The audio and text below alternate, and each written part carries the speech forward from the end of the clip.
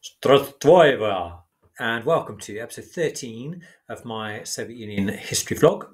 And in this episode, we're thinking about Brezhnev and his approach to the economy, having considered already Khrushchev last time. Remember that these two kind of come together as a topic in the Edexcel format.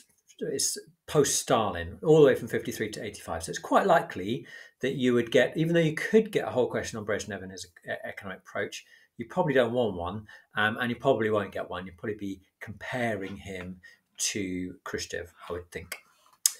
Or perhaps considering successes and failures, again, of the Khrushchev and Brezhnev era. Remember that the headline here is changing priorities. And as well, the thing they pick out is the limited attempt at reform after 64, which will certainly be able to evidence economic decline and the limited effect of the reforms of both Khrushchev and Brezhnev, but today obviously thinking about Brezhnev. So, as I said last time, between 1956 and 1958, things went pretty well for the Soviet economy. But after that, growth started to slow. Really, by the end of the 60s, you're looking at stagnation all the way through the 70s and up to the 80s. And that's partly because, for a number of reasons, but partly because of Brezhnev as a leader liked to just kind of keep things very stable. So he undid Khrushchev's reforms, which were a little bit too radical for him, including the Virgin Lands scheme, probably a good idea on balance. He re-centralised the economy, winding the clock back to the sort of Stalinist era, and even reverted to 5-year plans rather than Khrushchev's crazy idea of having a 7-year plan. So let's have a look at agriculture and industry independently. So agriculture, no major innovations in the agriculture sector. However, by 1976, a quarter of all investment in the Soviet Union was in agriculture. And fertilizers are your best example of where that money was going. So there were efforts to try and channel some more money into agriculture and to try and boost the effectiveness of what they were doing there. It did lead to a rise in production, but also the same period saw a decline in productivity. So more was being produced, but the amount produced per head was actually falling. Partly due to the workforce, but also partly due to poor machinery, poor infrastructure. We talked last time about how stuff would rot in storage facilities because they weren't able to get it along the impassable roads or through the decrepit railway network to towns to sell it. And as a result of all this, there were still shortages of food in the state shops. One attempt to improve production was the introduction of work brigades, and they could decide how profit was to be used and distributed on collective farms. But in a typical kind of Brezhnev reflection, this experiment was abandoned because officials feared it would lead to a return to family farming if it worked. So this kind of fear of going down the line of semi-capitalist reforms is quite a theme really of this period, and we'll come back to that a little later on. Brezhnev did also allow peasants to sell the food they grew on their private plots for higher prices, and this is interesting, I think. By 1978, the price of food in markets was double the price of food in state shops because of that allowance. Private plots, this is the interesting bit, private plots made up 1% of cultivated land, but 25% of the produce actually grown, which is extraordinary, really, and points to the fact that people were just not working hard in their collective farms for the state. The impact of all this was that Brezhnev, in order to maintain a food supply, imported grain from the West, and particularly from the US, partly to keep prices low, but also really to make sure there was enough food in the country.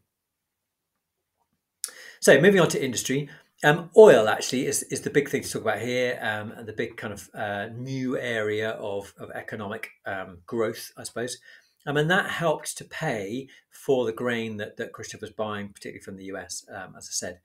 Détente in the 70s also makes things easier, that defrosting of relations between the West and the Soviet Union. Oil production rose from 243 million tonnes in 1965 to 603 million tonnes by 1980. So across 15 years, it more than doubled. And that meant they could sell that abroad and use that money to buy the grain, but also it meant they could borrow money from the West based on that income. So it kind of acted as collateral.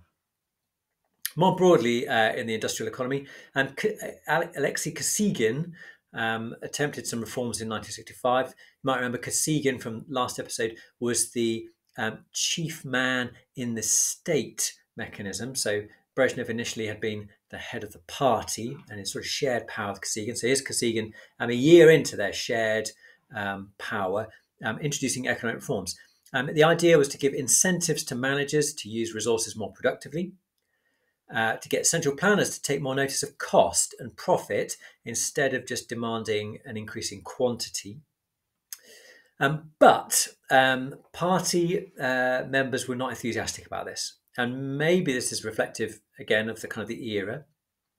They worried about the impact of these things, but also perhaps a sign that Brezhnev really didn't want Kosygin gaining momentum and popularity by successful reforms. And so these reforms were gradually watered down. For example, output bonuses were higher than innovation bonuses. So there wasn't really any incentive to change things. You just kept doing what you were doing and got the money. Also, the focus on profit had led some enterprises to try and make a few high profit items rather than the plentiful supply of cheap items, which is what people really needed in the country. So it didn't quite work as they'd maybe hoped. Kosygin's reforms were therefore abandoned in 1968 after the Prague Spring, which was a rebellion in Czechoslovakia, if you're not aware of that. And authority was returned to central planners. So kind of a try, an attempt, a slight attempt, but really no progress was made. There were no further reforms under Brezhnev and no more growth in the economy by the 1980s. However, Brezhnev still promised a better standard of living to the Soviet citizens, and he tried to achieve that by subsidizing the price of consumer goods. Even that had problems though, because there wasn't enough supply to make those goods available to everybody. And so because of that, Brezhnev starts to tolerate the black market, also called the second economy, never called the second market or the black economy. So the black market or second economy was tolerated by Brezhnev, even though it's illegal, of course, because it allowed for this rising standard of living, sort of. And the ninth five-year plan actually points to this as well. That began in 1971, and there was a focus on consumer goods. The goals weren't achieved, but as I said, living standards did rise, so that by 1980, 85% of families had a television, 70% of families had a washing machine, only 9% had cars, but there had been substantial investment in public transport, so probably that wasn't so much of an issue as we might think it was. In the 1970s, there was also a bit of a push to try and get factories and enterprises to use new technology. But, again, in a classic Brezhnev story, this didn't work because managers didn't want to risk having lower production while they closed the factory to refit with these new machines. And so the new machines often rusted like in the car park outside because the managers wouldn't close the factory to have them fitted. And there's also in the 1970s an attempt, a renewed attempt like the Kosygin one, to switch to a focus on cost and profit rather than just output. But because the government set the prices were therefore guaranteed, there wasn't the same impact on efficiency that you might expect in a more capitalist market-driven economy. So there are these kind of small attempts to try and nudge the economy forward and to modernise, but they never really have the impetus to actually change things. And in 1976, the 10th five-year plan focused on developing natural resources like coal and oil, possibly in an attempt that recognised actually they weren't getting anywhere with the industrial focus of previous five-year plans. When Brezhnev died, Andropov became leader, and he tried to address some of these issues in his brief time in power. A couple of examples of that were Operation Trawl, Trawl, where the KGB visited parks, restaurants, and train stations, arresting people who were drunk or absent from work in an attempt to improve productivity at work. And this did lead to a reduced consumption of vodka, but an increase in Andropovka, which was cheap vodka. The campaign wasn't really followed through with that much enthusiasm and was therefore not very effective.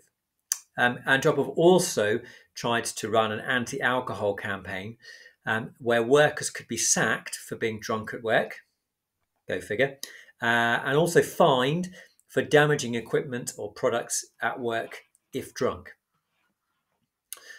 Again, it didn't really work, and you might know already that Gorbachev has to try a similar thing in the mid-80s. But 1985, therefore, overall, I would say things weren't very good in the Soviet economy. Just to reflect briefly upon the whole picture of the Soviet economy then as we end, in 1945, not the whole picture, the whole post-war picture, 1945, the Soviet Union had the fastest growing economy in the world. In the 1950s up to 58, so 1950 to 58, the Soviet economy grew at an average of 7.1% per annum. The American economy grew at 2.9% in the same period. Between 7% then, 7.1%. 58 to 64, the Soviet growth was 5.3%. In the 1970s, growth was around 2%. So you can see just the whole post-war picture is of a gradual seizing up of the Soviet economy. Part of that, well, there are a number of reasons for that, of course. The personalities of the leaders involved, I would say, is significant. Their political ambitions are significant. That Khrushchev was trying to make his name as a reformer and as a radical, so he tries things. Brezhnev is all about stability and keeping things the same. And that's how he's gained his popularity and his position. And so that's what he does with everything, but particularly with the economy. However, the sort of structure of the Soviet economy was laid itself open to that. So the central planning was good for what's called extensive growth, based on building new factories, workshops or mines, that kind of like big picture, where are we going to do this, how are we going to expand the economy. But it's not so good for what's called intensive growth, which was about improving the efficiency of those factories, workshops and mines. So it's good for kind of establishing things, but not so good for running them and improving them. And so the Soviet economy, therefore, never really overcame those inefficiencies, structural inefficiencies that the economy had developed in the 1930s.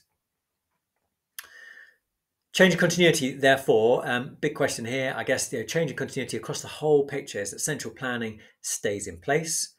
The agricultural setup from the 30s stays in place.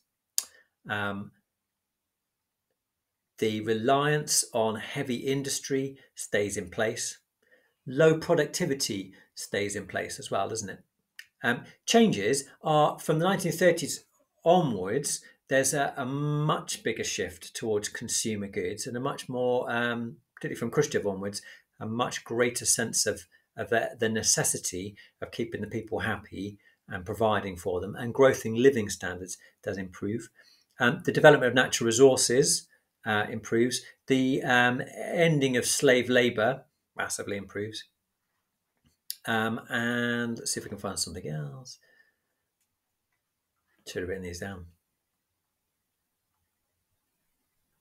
Oh, I suppose, well, importing grain is a change as well that would be worth talking about, and of course, an increasing use of technology, even if badly implemented.